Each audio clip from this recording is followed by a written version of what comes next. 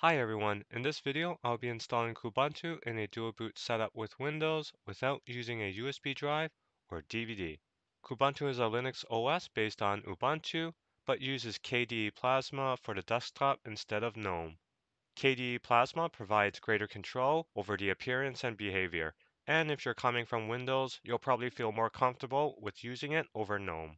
And KDE Plasma is now surprisingly lightweight, often using less resources than GNOME, so it can make Kubuntu feel faster and more responsive. So I'm going to go and download it. Going to kubuntu.org, download, and then there's the latest version, 25.04, and then there's 24.10, and I want the LTS version, long-term support, as there's going to be security and maintenance updates until April 2027. Compared to the other versions where there's only updates until July 2025 and January 2026. So I'm going to download the LTS version. Once downloaded, go into your downloads folder and then select the image, and I'm going to mount it. So hit enter or right click and mount. Open. And so this will put it onto a virtual drive. In my case here, it's put it onto drive D. And now I'm going to go into disk management. So I'm in disk management and we see the ISO on drive D, and then there's my C drive. And now I'm going to make space for Kubuntu, the ISO file, and also as well as for Kubuntu itself. So the ISO file we see here is about 4.22 gigabytes, and I'm going to use 50 gigabytes for Kubuntu itself, so about 54 gigabytes. And in my free space here, I have 406 gigabytes available, so I have more than enough free space. So I'm going to shrink my C drive, shrink, and I'll do 54,000, or roughly 54 gigabytes there. Shrink. All right, and so there's my unallocated space. And now I'm going to create a new partition, and this will be for the Kubuntu installation media. So I'm going to right click on my unallocated space, new simple volume, next, and I'll put 4500, next, and it's going to be assigning it to the F drive, next. I'm going to set it as FAT32 as the file system, and I'll just call it Kubuntu underscore ISO, next, finish. All right, we see my new F drive here. I'm going to go back into Explorer. I'm going to copy everything on the D drive and go to my F drive and paste. All right, the files have been copied over, and going back into disk management. And so your BIOS should be able to detect the installation media and be able to boot from it. But if not, it may be because it's seen as a basic data partition, and it will need to be seen as an EFI system partition instead. So I'm going to go and change that. I'm going to open up disk parts. I'm going to run it as administrator. Yes. Type in list disk. And so I only have one disk on here, so it's going to be disk 0. I'm going to select it and list my partitions. And so it's partition number 4, the 4500 megabyte partition. Select partition 4. I'm going to type in help set ID. And I'm going to scroll up and going to get the EFI system partition value in hex. I'm going to copy. And I'm going to type in set ID equals, and then paste, and then enter. All right, we see here disk part successfully set the partition ID, and we see here in disk management it has been changed as well. And now I'm going to restart my computer and go into the BIOS. So in my boot options, I have the Windows Boot Manager. So this will boot Windows. And then the second option here is UEFI OS. And UEFI OS is the Kubuntu installation media. How I know that, if I go back into Windows, open up a command prompt as admin, type in bcd edit /enum space firmware, and can see at the bottom there, seen as partition F, which is the F drive, which was created, and then the description UEFI OS. So I'll need to set it as boot option number 1, and then save changes and exit. If your BIOS has a boot override section as seen here, you can do a one-time boot into it as an option, So I'll just select UEFI OS and then hit enter. All right, it's booted into the installation media partition, and we see try or install Kubuntu, Kubuntu Safe Graphics, OEM install, boot from next volume, UEFI firmware settings. So I'm going to go into try or install Ubuntu. All right, Kubuntu has started, and I got here select your language, internet connection. I have a wired connection, and also as well as I can connect through Wi-Fi. In this install, I'm going to do wired. And when you're ready, just select install Kubuntu.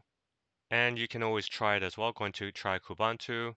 And if you go into it, it'll go into the live environment. And then so I'm going to close this. And when ready, you can just go into install Kubuntu. And it'll start the installer. Got the welcome screen here. I'm going to hit next. Next is asking for your location. Hit next. Your keyboard. Hit next. And here's asking for the installation mode. And I'm going to keep it as the default, so normal installation, web browser utilities, office software, games, and media players. And then this option here is to download and install updates following the installation. So this will save time after installation and keeps your system secure. So I'm going to select that. And also as well as if you want to install any additional third-party packages. If you're not sure, you don't have to add in any additional third-party packages. And of course, you can always add these afterwards. Hit next. And then you get this screen here asking you to select your storage device. So I only have my one drive here. So we got three options here. The first option is install alongside. This is the most common option. And if you select it, so you select a partition that you have. And so my yellow partition here, that's SDA3, the NTFS partition, so it would be my C drive. And if I select it, and then I can resize it to make room. Now, of course, I already have free space for it that I have set aside in Windows. And also as well as you can see down here at the bottom, the UEFI system partition, it's going to use SDA1. And it's common for it to use the same EFI partition as Windows for the Kubuntu OS boot files, but this can be an issue as Microsoft is known for removing anything not related to Windows in this partition, which would include the Kubuntu OS boot files, and this can happen, for example, after a Windows update. So to avoid this, I'm going to be creating a separate EFI partition just for the Kubuntu boot files. I'm not going to be using this first option here, the install alongside option. And the second option is replace a partition. And I don't want to replace anything, so I'm not going to be using this option. What I'm going to be using is the third option, manual partitioning, which gives me full control of what I want to do. And then hit next. And so we see here that it lists all my partitions and a free space. So this is my Windows EFI partition. SDA2, this is a Microsoft Reserved partition. SDA3, this is my C drive, the NTFS partition. SDA4 is the Kubuntu ISO installation media partition. And then there's my free space. And SDA5 is my Microsoft recovery partition. And so I'm going to use the free space here to create my new partitions. So the first partition I'm going to create is an EFI system partition, specifically just for Kubuntu. And then the file system will be FAT32. And the mount point will be /boot/EFI.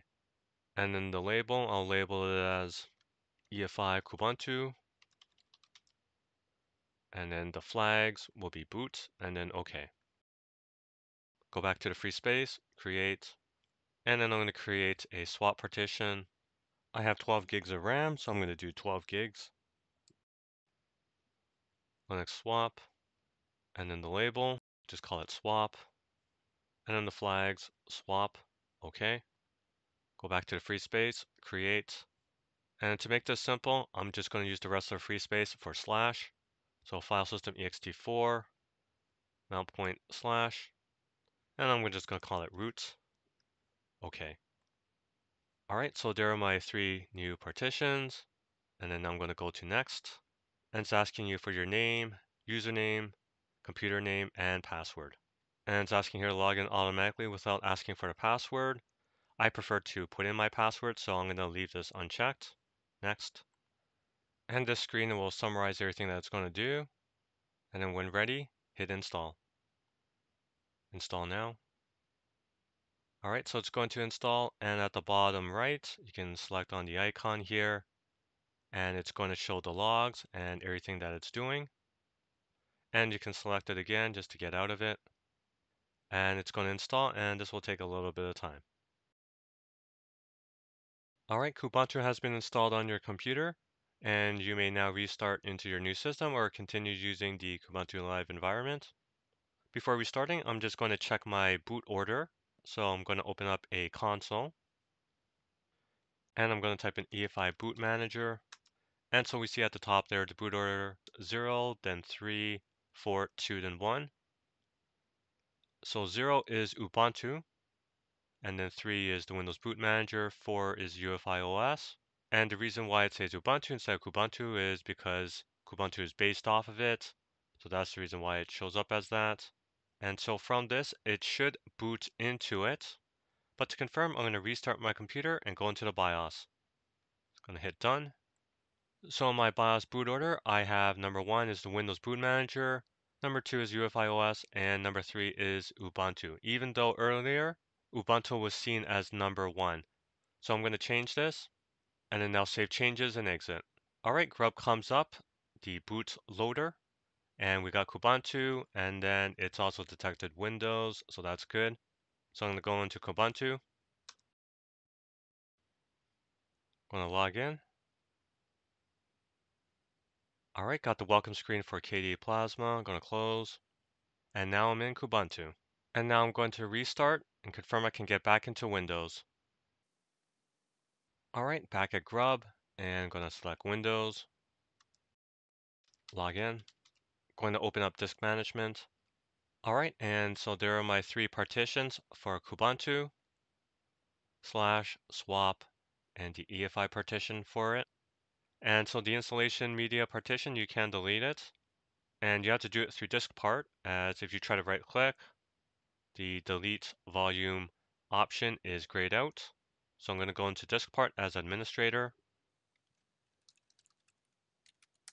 Yes. List my disk. It's going to be disk 0. List my partitions.